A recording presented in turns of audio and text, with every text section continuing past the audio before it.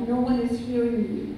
Just keep going. Chief Deputy District Attorney Summer Stephan was a keynote speaker at the 60th Washington Lincoln Laurels for Leaders celebration, honoring 100 Associated Student Body presidents from high schools throughout San Diego. It was such an inspiring day to be able to talk to 100 kids from 100 different high schools around our county and to send a message that we care about the safety of kids in our community, and they, as young leaders, can also be part of that solution. The event also included an educational workshop to inform and inspire San Diego's young leaders. We are still young as teenagers, and as we grow older, we will still have that leadership together. And talking with others, it helps us grow, not only individually, but together. This unique experience is one way to help the students prepare for their new life after high school as they work to build a stronger future.